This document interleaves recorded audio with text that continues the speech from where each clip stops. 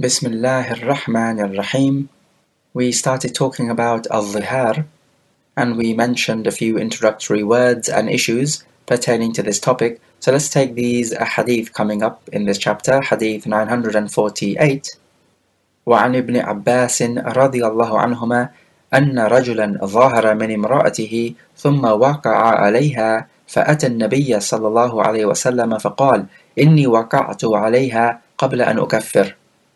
قال فلا تقربها حتى تفعل ما أمرك الله تعالى به. رواه الأربعة وصححه الترمذي ورجح النسائي إرساله، ورواه البزار من وجه آخر عن ابن عباس وزاد فيه كفر ولا تعد. From Ibn Abbas, he says that a man made dhihar on his wife, but then after that he had intercourse with her, and so he came to the Prophet ﷺ, telling him about what had happened, and he told him that I had intercourse with my wife before making the kafara for the dhihar, and the Prophet replied by saying, do not go near her until you do what Allah Ta'ala has ordered you to do. The hadith is sahih, and in a wording of Al-Bazzar, the Prophet said, expiate the dhihar and do not repeat such an action. When a person makes dhihar on his wife, then he's not allowed to have intercourse with her until he expiates for this dhihar. And we mentioned this idea of when to perform the expiation. Does it have to be before the intercourse, or is it allowed to be after the intercourse? We'll move on to talking about the expiation in a bit more detail later on, inshallah. But right now we need to know that when dhihar is made, then a man is not allowed to have intercourse with the wife. However, he is allowed to do other things like touch her and fondle her and kiss with her and eat with her and generally have a relationship of this type. It's just the intercourse which is haram. We take from this narration that the Sahaba were eager to seek knowledge. Even though this narration is talking about a particular Sahabi, but they were all the same in terms of their eagerness in seeking knowledge. We have many narrations in which the Sahaba come to the Prophet asking him questions. And then we have other general evidences where the Sahaba would be sitting with the Prophet in circles of knowledge. The point is, there is no doubt that the Sahaba were eager to learn. And this is in stark contrast to the Muslims of nowadays. They simply don't care. All they care about is making their money, feeding themselves and their families. Their life is not too dissimilar to that of a kafir. But when you're involved with seeking knowledge and learning, this really does separate you from that of a kafir. Otherwise, the minimum you need to do to separate yourself from a kafir is the 5 times salah. This is the bare minimum. However, a Muslim who is intelligent knows that he does not want to restrict himself to the bare minimum. Rather, he wants to raise his standards and be the best he can possibly be. And the way to do that, or at least one of the most effective ways, is to seek knowledge and be regular in seeking knowledge. And to be as enthusiastic about seeking knowledge as you are about making money. Or really, even more so. Because with money, you have to protect it, and it gives you a headache and worry about protecting it. Whereas knowledge protects you. And we find in the other narration, the Prophet told him to expiate for this dhihar and do not do it again. Meaning, do not ever have intercourse with your wife again before expiating for the dhihar if you make the dhihar on your wife. And so this is an evidence for those people who say that you are not allowed to have intercourse with the wife until you expiate. Remember, the other opinion was that it doesn't make a difference whether you do it before or after the intercourse. And when Allah Jalla wa Ala says, مِن قَبْلِ أَن يَتَمَاسَّ, before they touch each other, then they say, in accordance with their opinion, that this is not actually intended. Meaning to say, before they touch each other, this stipulation is not intended. And the reason is because he does not mention this for the third option, which is feeding the 60 poor people. And then we can have the other opinion, the third one, which says that if you're going to free a servant or fast the 60 consecutive days, then it must be before, because Allah Jalla wa Ala specifically mentions before. But if you're going to feed the 60 poor people, then it could be done even after having the intercourse. But we say the safest opinion is, as this hadith tells us, whichever one you're going to do, it needs to be done before. Of course, when it comes to the expiation, it needs to be done in order. So the priority is that you have to free a servant. If you cannot find a servant, then you would have to fast the 60 days. If you are unable to do that, then you would have to feed the 60 poor people. And these are 60 different poor people, not just one poor person. You feed him 60 times. No, that's not good enough. It needs to be 60 poor people, meaning 60 different poor people. So you feed 60 poor people, you do not feed 60 times. So notice the difference. Hadith number 949 وعن سلمة بن صخر رضي الله عنه قال دخل رمضان فخفت أن أصيب امرأتي فظاهرت منها فانكشف لي شيء منها ليلة فوقعت عليها فقال لي رسول الله صلى الله عليه وسلم حرر رقبة فقلت ما أملك إلا رقبتي قال فصم شهرين متتابعين قلت وهل أصبت الذي أصبت إلا من الصيام قال أطعم فرقا من تمر 60 مسكينة أخرجه أحمد والأربعة إلا النسائية وصححه ابن خزيمة وابن الجارود. From Salama ibn Sakhar, he says that the month of Ramadan entered and I feared that I might by mistake have intercourse with my wife. So he was fearing that his desires would overcome him, and during the daytime of Ramadan he has intercourse with his wife. So what he did, he says, that I made a dhihar on her. This is to prevent himself from having intercourse with the wife. And he says that one night some part of the body was uncovered, and that tempted him to have intercourse with her. And so he informed the Prophet about this, and the Prophet said to me, he says, free a neck, meaning to say free a servant. And I replied, I don't own any neck except my own. And so the Prophet then said, fast 2 consecutive months. And I said, am I in this situation except because of the fasting? Meaning to say it was fasting which actually put me into this dilemma. So how can I solve this dilemma? By fasting.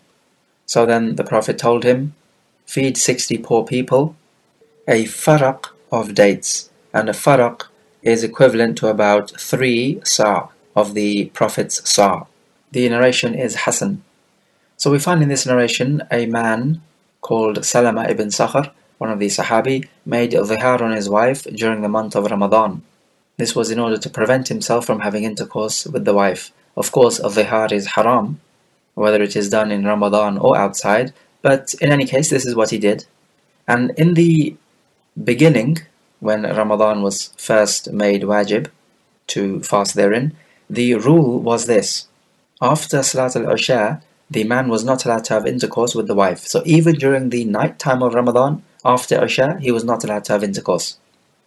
And the second scenario where he's not allowed to have intercourse is if he goes to sleep, even if it is before Isha. So let's say before Isha he goes to sleep, then if he wakes up after that, then he's not allowed to have intercourse with the wife. So these are 2 occasions where he's not allowed to have intercourse with the wife in Ramadan. Of course, the daytime of Ramadan, it has always been the case, you're not allowed to have intercourse with the wife. And so this ruling, with these 2 scenarios which we have just mentioned, was difficult for the Muslims to take. And so Allah Jalla wa Ala abrogated this ruling in order to make life easier for the Muslims. And we could find this happening. A strict ruling is given, and then it is made easier, meaning to say it is abrogated. Why is this the case? We can say that the reason or the wisdom behind this is so that the Muslims can appreciate the mercy of Allah Jalla wa Ala, that He wants to make life easy for you. If we go the other way around, an easy ruling abrogated for a more difficult ruling, then this is understandable as well, because Allah Jalla wa Ala wants to prepare the Muslims by giving them something easy first and then building them up to that which is harder to take, because then at least they're prepared to accept the harder ruling. So we find that both types of abrogations, going either way, they do have wisdom behind them. So the point is, afterwards this was abrogated and the man is allowed to have intercourse with his wife after the Maghrib time, because that is the time you're not fasting. And it makes no difference whether it is before or after Isha, or before or after you go to sleep. It's just that you're not allowed to have intercourse with the wife when you are fasting in Ramadan between Fajr and Maghrib. So we find in this narration that this man made two mistakes. Firstly, he performed the dhihar, which must never be performed in all cases. And secondly, he violated the sanctity of Ramadan. But he came to the Prophet in a penitent state, and this is what Allah Jalla wa Ala loves. No matter how big a sin you commit, as long as you are penitent, then Allah Jalla wa Ala is always ready to accept you back. We learn from this narration that the kafara of the dhihar is done in order. If you cannot do one, then you move on to the next. If you cannot do the next, then you move on to the third option. Even if you cannot perform the third option, it does not mean that the obligation is waived from you. Rather, it remains in your responsibility. So the moment you are able to feed 60 poor people, you're going to have to do that. So it remains a debt upon you, just as if you owed somebody £100 and you're not able to pay back. The debt is not forgiven. It still remains on you. It's just that when you have the money, you would have to pay back. And so this kafara is also a debt.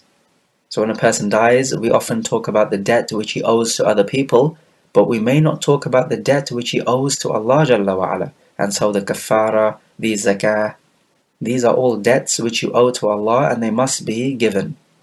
Notice that the kafara for the dhihar is exactly the same as the kafara for having intercourse with your wife when you're fasting in the daytime of Ramadan. You'll remember in the Kitab al-Siyam, we took the hadith where the man had intercourse with his wife in the daytime of Ramadan when he was fasting, and the Prophet mentioned the exact same kafara. We also take from this hadith that making ijtihad when you don't have knowledge is dangerous. Because here is this man, Salma ibn Sakhr, he made this ijtihad. He made dhihar during Ramadan. And of course this is out of his own ijtihad. He possibly thought that having intercourse with the wife is much more serious than making dhihar. So therefore you're allowed to make dhihar for the case of Ramadan. And so we can see it landed him into trouble. So when it comes to normal Muslims or even students of knowledge, they must not make ijtihad until they are well versed in knowledge. And always the safest option is to turn to a trustworthy scholar. We also take an important lesson here. Why did this man have intercourse with the wife? It is because, as he says himself, some part of her was uncovered. So we can easily take then that if some part of the woman is uncovered, it can excite the natural sexual urges of the man. We're not talking about the whole body, just even a part of it can do the job. So it is upon the Muslim who has taqwa of Allah Jalla wa Ala not to be looking at these immoral and improperly dressed, licentious women that you would find in the West, because these women expose just a bit more than a little part of the body. They expose much of the body. And this will lead to the inevitable result in exciting the sexual urges of the male, which is ultimately calling you to perform zina, or at least to encourage you to look more at these women and hence perform zina of the eyes. So we find then that all wisdom lies in this sharia in ordering the men to lower their gaze and ordering the women to dress properly and take some responsibility in dressing. And no attention needs to be paid to these kuffar women who say that we will dress however we want to, and it is the men's responsibility not to look. We say, sure, it is the men's responsibility not to look. In fact, Allah Jalla wa Ala orders the men first to lower their gazes. Only then does He turn the attention to women. But this does not mean to say that women are not obliged to take responsibility. Absolutely, they're obliged to take responsibility. And so they have to play their role and the men have to play their role. So no attention needs to be paid to the kuffar women who say we will dress however we want to. What they're doing in actual fact is that they're taking their desires as their God. So they want to follow their lusts and their desires without any responsibility. And so the Muslim woman who has fear of Allah Jalla wa Ala is nothing like women of this type. And the message which every prophet has brought, as explained to us by the Prophet ﷺ, مِمَّا أَدْرَكَ النَّاسِ مِنْ كَلَامِ النُّبُوَّةِ الْأُولَى, from that which the people have understood from the very first prophetic teaching, is that, he explains, إِذَا لَمْ تَسْتَحِي فَاصْنَعْ مَا شِئْتَ. If you do not feel shy, then do as you wish. So modesty, shyness and bashfulness are good proper moral qualities, which every human being has been born with. But it's just the problem that the love of this world and desires and being a slave to shaitan overcomes this good quality of modesty.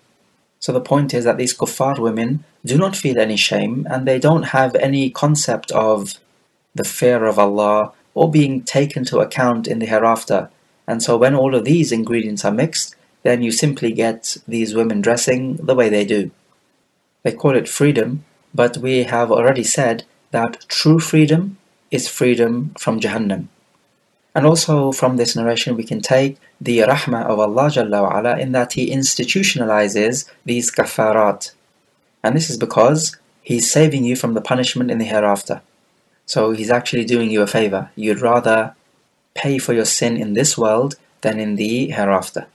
And also from the hadith we can take that freeing a servant is from the kafara, and this shows us that freeing a servant is something that Allah Jalla wa Ala really is looking for us to do. So either you free a servant through a kafara, or you just simply free a servant just like that as an act of charity. It is extremely reward worthy. Okay, so let us now move on to talking about the kafara of the zihar. The word kafara, first of all, comes from the root letters kafara, which means to cover something. And so a kafara means that which covers, because when you commit a sin and then you have to offer the kafara, then this kafara which you offer covers your sin so that it will not show up on Yawm al-Qiyamah and you will not be taken into account for it because you have already paid for this sin. So this kafara therefore covers your sin. We have mentioned before what this kafara is. It is to, number one, free a believing servant. If you cannot do so, it would be to fast 2 consecutive months. And of course with months we mean lunar months. If you are unable to do that, it would be to feed 60 poor people. So when does the kafara become wajib? It becomes wajib when you have intercourse with the wife. It does not become wajib before that. So the kafara does not become wajib merely by you making the zihar on your wife. As for the individual 3 categories of the kafara, then they become wajib as soon as you are able to perform them. For example, as soon as you're able to purchase a servant, a believing servant that is, to free him, then this becomes obligatory upon you. If in the case you're unable to purchase a servant to free him, and then you move on to fasting the 2 consecutive months because this is what you can do, then during the middle of these 2 months, you are able to purchase a servant to free him. What do we say in a case like this? Is it obligatory upon you to stop the fasting and resort to the option number 1, which is to free a believing servant? The answer is no. You simply continue on the fasting because the freeing of a servant now is no longer obligatory upon you. It would only have been obligatory if you had the means to be able to free a believing servant. Or for example, let us suppose that he is also unable to fast 2 consecutive lunar months, so he resorts to feeding the 60 poor people. Now in the middle of doing so, he finds energy and strength to fast the 2 consecutive months. Should he resort to the fasting now? The answer is no, because the fasting of 2 consecutive months is no longer obligatory upon him. It would have only been obligatory upon him if he was able to fast the 2 months at that time. But because he wasn't, then it is no longer obligatory upon him, and he does not need to resort to it afterwards. So let's talk about the first option, which is to free a believing servant. How do we decide that you have enough money to free a believing servant? Well, firstly, if you own a believing servant, then you free him. But perhaps a Muslim does not have a believing servant under his authority, but he does have money. Well, then he has to, with this money, purchase a believing servant in order to free him. But what about this money then? How much money should he have?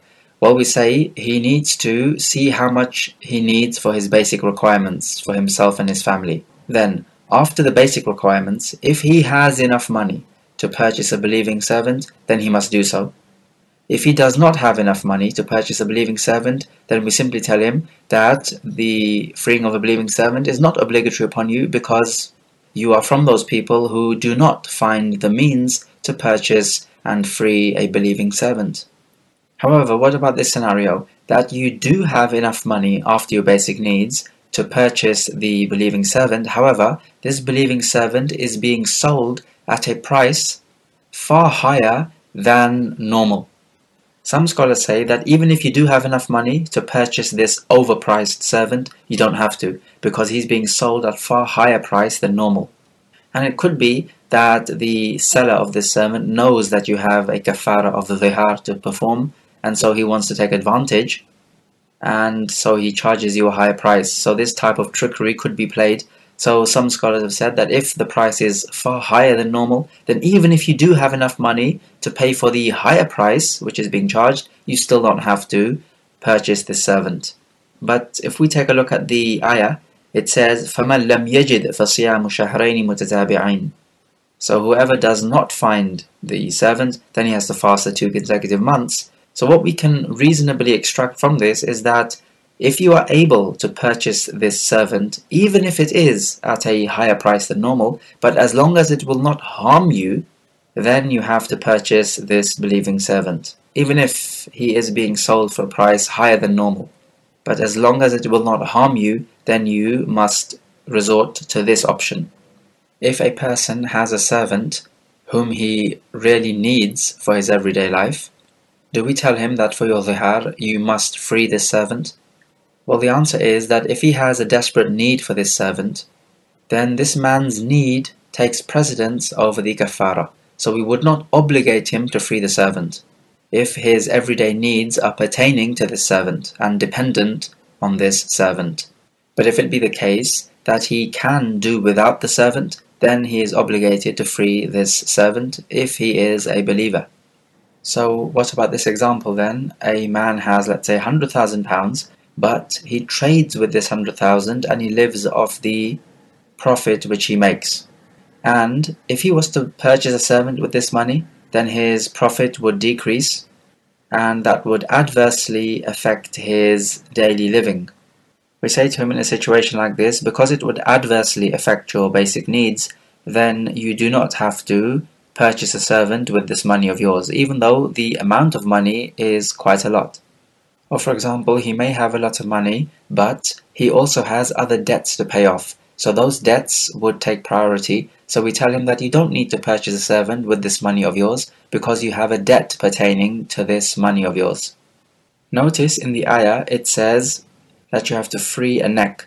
It does not actually mention that it has to be a believing neck, meaning a believing servant, but we say it has to be a believing servant. Because in the kafara for the accidental murder, Allah Jalla wa Ala says, وَمَنْ قَتَلَ مُؤْمِنًا خَطَأً فَتَحْرِيرُ رَقَبَةٍ مُؤْمِنَةٍ. And whoever kills a believer out of a mistake, then he has to free a believing servant. So in the case of dhihar, you also have to free a servant, but it is mutlaq, unrestricted, just any servant. But in the ayah of the accidental murder, it is muqayyad, or restricted. So it's restricted to being a believing servant. So because the ruling is one and the same, which is to free a servant, we restrict the mutlaq with the muqayyad, and we say that also in the freeing of a servant, when it comes to dhihar, it also needs to be a believing servant and not a disbelieving one, meaning to say it is not allowed to be a kafir servant. Other kafarat in which you have to free a servant are breaking an oath and also having intercourse with your wife during the daytime of Ramadan. And in only one of them is a believing servant mentioned. The other evidences do not mention a believing servant, rather they just mention a servant. So because the ruling is one and the same, which is freeing a servant because of this kafara, then we carry the mutlaq on the muqayyad, and we say that in all cases it has to be a believing servant. And what supports this ruling of ours is, firstly, in addition to the rules of usul al-fiqh which we have just used, in which we carry the mutlaq on the muqayyad, we also have the evidence in Sahih Muslim, in which a man hit his servant girl and he regretted it and wanted to free her, and so the Prophet called her, "Where is this servant girl? Bring her to me." And he asked the servant girl this question, "Where is Allah?" And she says, "Fis sama," in the highness. And then he asked her, "Who am I?" And she said, "Rasulullah, you are the messenger of Allah." And so the Prophet then told this man, "A'tiqha fa innaha mu'mina," free her because she is a believer. which basically means that if she was not a believer, then you don't need to free her. And also we can just argue with pure reason. We can say that if he's a kafir and you free him, then the likelihood is that he's going to join his fellow kuffar and harm the Muslims. Do not forget where he came from. He came as war booty, which basically means it is likely that he was fighting the Muslims, and so he was taken as a prisoner of war and made into a servant of the Muslim. So if you free him again, there is every chance that he will regroup with the kuffar and harm the Muslims. So it is better to keep him as a servant. So this is a condition with the servant, that he has to be a believer. Also another condition is that the servant needs to be free of any defects which would hinder him doing the job of a servant. So this servant needs to be in pretty good shape and health. For example, if he is blind, then this is a defect which will certainly hinder him from performing a good job as a servant. Therefore, this servant is not allowed to be freed. But if he just has a minor defect which would not hinder him from doing a good job as a servant, then this type of defect does not harm and he can be freed. And the Zahiriyya say, no, this is not a condition, because Allah Jalla wa Ala does not make mention of this as a condition. Rather, the only condition that Allah puts is that he must be a believer. But most of the scholars say, as we have said with the first opinion, that he has to be free of any defects which would hinder him performing a good job as a servant. For example, if he has a paralyzed hand, this is a clear hindrance. Or if he has some fingers missing, this is also a clear hindrance. Or for example, if he is so ill and you have lost hope that he will recover, then this is not good enough to be freed. What about a mudabbar servant? A mudabbar is a servant where his master says to him that after I die, you will be free. So a person who has a kafara to pay for the dhihar, can he free a mudabbar servant? The answer is yes, he can. So a person can purchase a mudabbar servant and free him, and there's no problem with that, and it would serve as the kafara for the dhihar. What about if a servant is given as a rahan, or a pledge? You'll remember in the Kitab al-Bay' we spoke about the rahan. Well, the point about the servant being a rahan is that you're not allowed to free him, because the right of somebody else is pertaining to the servant. So a person wants to buy something and he doesn't have the full price, so he gives his servant to the seller. And this is as a rahan, so that if he cannot pay the full price, the seller can sell the servant and redeem the money. So now the rights of the seller are pertaining to the servant, and so the owner of the servant is not allowed to free this particular servant. So if somebody was to free this servant as a kafara for the dhihar, then this would not suffice. And similarly, what about a servant who has murdered somebody else? Is he allowed to be freed? The answer is no, because at this point now, somebody else's rights are pertaining to the servant, because the relatives of the killed may want to retaliate against the servant and have him killed. So the point is, this servant is now at risk of justifiably losing his life. And so this type of servant, if you were to free him and then he was to die, this would be no use. The idea is to free a servant who will live on. If we have a servant girl who is pregnant, are we allowed to free her as an expiation for the dhihar? The answer is yes. It is possible to free her and to make the child as an exception, so that the child will not be freed. Is it permissible for somebody to sell a servant girl who is pregnant, but make an exception with the child? So he says, I'll sell you the servant girl, but the child which is in the belly or the womb would remain with me as a servant.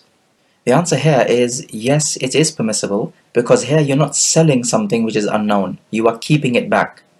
What is haram is to sell something which is unknown. So if you were to sell the unborn child of this servant girl independently, then this would be haram, because you are selling something which is unknown.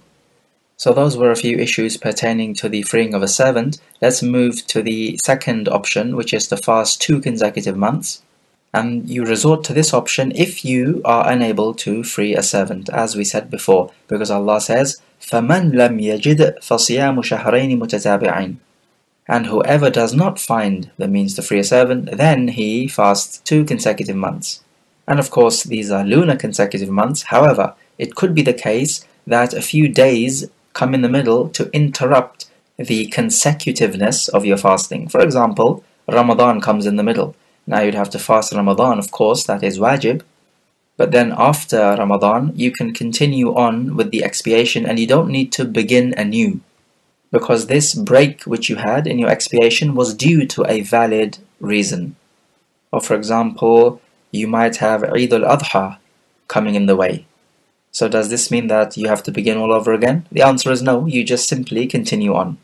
Perhaps you may have the Ayyam al-Tashriq coming in the way. Now you're not allowed to fast Ayyam al-Tashriq, and we took the narration of that as evidence, which was the statement of Aisha, that people were forbidden from fasting the Ayyam al-Tashriq, except the one who did not find the hadi, or the sacrificial animal, from the ones who were performing the tamattu'. So the point is that the Ayyam al-Tashriq are not to be fasted, they are an Eid. So if this comes in the way and breaks up your consecutiveness, then this does not harm, you simply carry on from where you left off. Or what about a woman entering into the menstruation period? And this would happen every month for most women. The answer is this is a valid reason to stop fasting, of course, and you simply continue from where you left off. Or for example, somebody turns mad. Now the fasting is not accepted from a mad person, but then when he regains his intellect, he does not have to begin anew, he simply carries on from where he left off. However, somebody might try to get a little clever, and he might say, okay, I have 2 months of fasting as an expiation.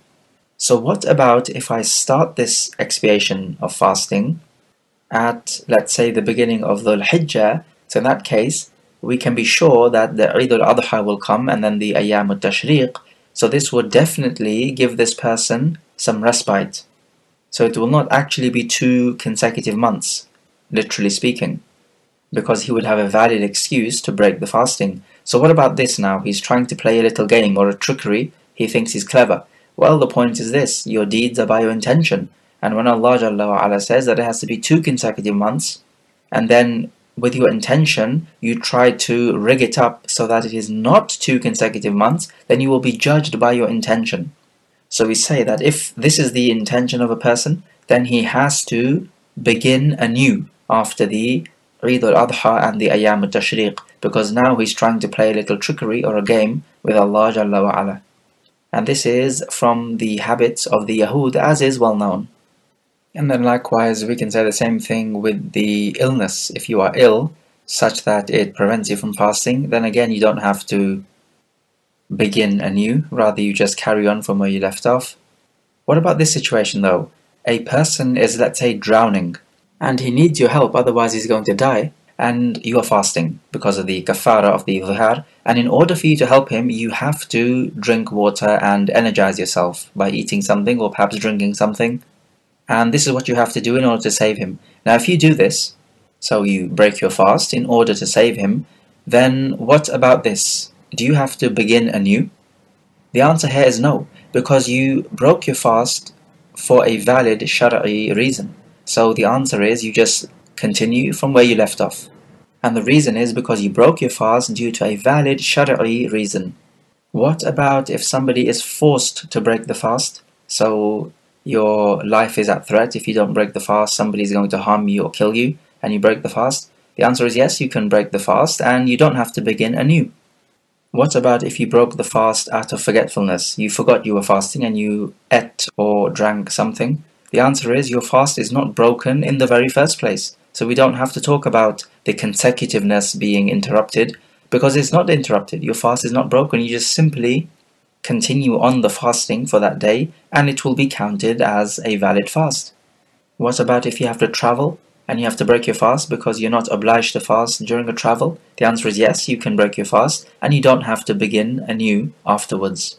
But take note that if somebody travels in order to break the fast, so as to give himself an excuse to break the fast, then in this case he's not allowed to break the fast, because this is a hila, or a little trickery, which he's playing, and so a hila does not make the haram into halal.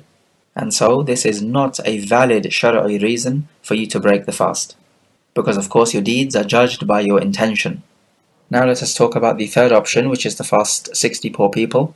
We say 60 poor people, and we do not say to feed 60 times, because you could feed one person 60 times and this would not suffice. Rather, it needs to be 60 different poor people, because Allah Jalla wa Ala says sittina miskina, 60 poor people.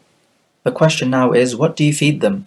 Well, if we look at the ayah, Allah Jalla wa Ala simply says فَإِطْعَامُ سِتِّينَ miskina, so feeding 60 poor people. So whatever the people consider to be a valid feeding, then this is what needs to be done.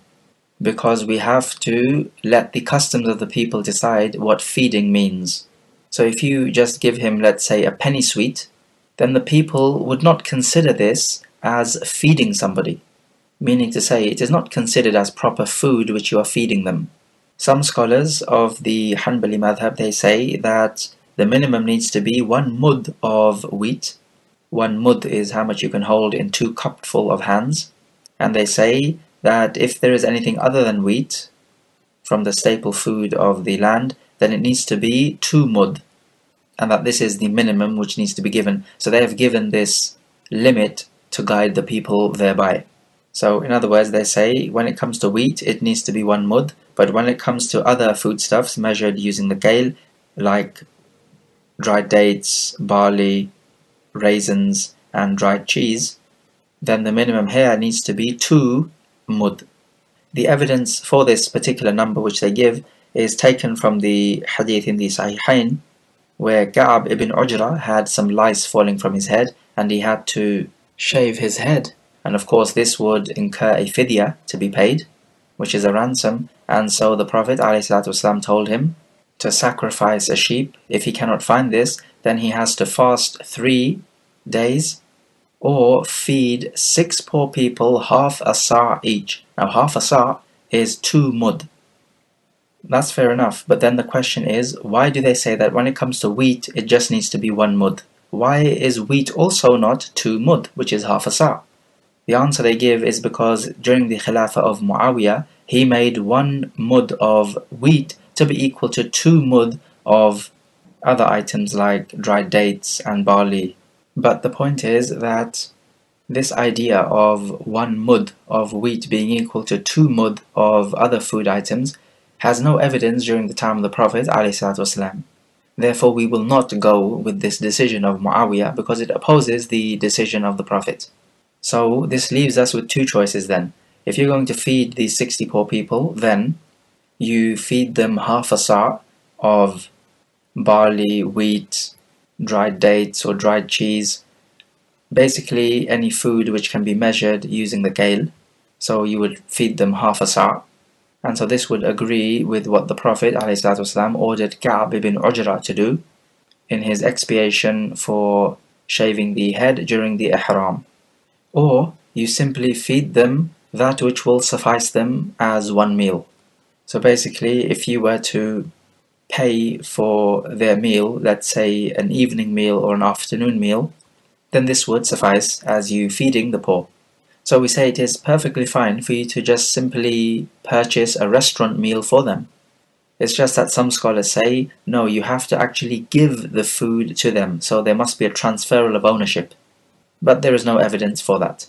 And we need to know that when it comes to those expiations in which you have to feed the poor people, then this type of expiation can be divided up into 3 categories. So here they are. Number 1, where the Sharia specifies what you have to feed and the people you have to feed.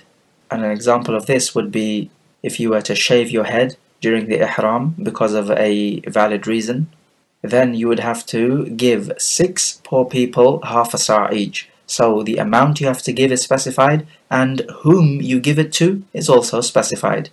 So here the number of people is specified.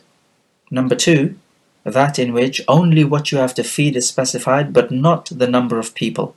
And the example here would be the Zakatul Fitr. We know you have to give 1 sa' of dried dates, raisins, dried cheese, or barley. But what is not specified is how many people you need to give this to. So with your 1 sa' of dried dates, let's say you want to give this as Zakatul Fitr, how many people do you give this to? Is it 1 poor person, 2, 3, 4, 100? How many? It's not specified. The point is you just need to give this amount of food away. And the scholars of the Hanabila said that each poor person must not receive less than a mud of this food. This is the guideline which they have given, but the point is ultimately what is specified is the amount you give, not how many people you give. Then the third category is when the number of people is specified, but not how much you give is specified. And the example here would be the kafara of the dhihar. It would also be the kafara of breaking the oath, because it says that you have to feed 10 poor people with the average of what you feed your families with. So it's not specified what this is, but the 10 poor people is specified. And the same thing with the kafara of having intercourse with your wife during the daytime of Ramadan. You have to feed 60 poor people, but what is not specified is how much you feed them. So when it comes to this last category, because it's an open-ended matter, even if you were to just pay for them for a meal, then this would in fact suffice. Notice if somebody has two kafarat on him, let's say one for dhihar and the other one for having intercourse during the daytime of Ramadan, both of these kafara are exactly the same. So now if he was to, let's say, free a servant, then in a case like this, because he has two kafarat on him, he needs to make the intention as to which kafara he is performing. If he only has one kafara upon him, then he does not need to make this intention, because his intention is automatically made. Because he only has one kafara, he could only ever have one particular intention. If he is fasting 2 consecutive months, then is it obligatory upon him before fasting every day to have this intention of fasting? The answer is the same as with the Ramadan. The answer is no. It is simply enough for you to intend that you're going to fast 2 consecutive months. If your fasting is broken in the middle, let's say because of an illness, or perhaps the woman is menstruating, then she simply renews her intention that she's going to carry on fasting these consecutive days. It's basically the same as Ramadan. What about this issue? The man who is the muzahir, the one who made dhihar on his wife, he's fasting the 2 consecutive months. And let's say after only about 10 days, he has intercourse with the wife. Now we know you have to perform the kafara before you have intercourse with the wife. But let's say before he completes it, he has intercourse with the wife. Let's say 10 days into the fasting. The question is, does he now have to begin anew? Some scholars say yes, he has to begin anew. Allah Jalla wa Ala says, فَصِيَامُ شَهْرَيْنِ مُتَتَابِعَيْنِ مِنْ قَبْلِ أَنْ يَتَمَاسَّا. Then fasting 2 consecutive months before they touch each other. Now the point is, if he has intercourse with the wife during the daytime, then of course that breaks the fast and he would have to begin anew. That's fair enough. But what about if he does it during the night time when he's not fasting? Does he now begin anew? Some scholars say yes, and they quote the evidence, which we have just quoted from the Quran. But the better opinion is that even though he's sinful for doing this, but it does not break the consecutiveness. So he can still continue on the fasting of the 2 consecutive months, but he made a mistake in having intercourse with the wife during the night time.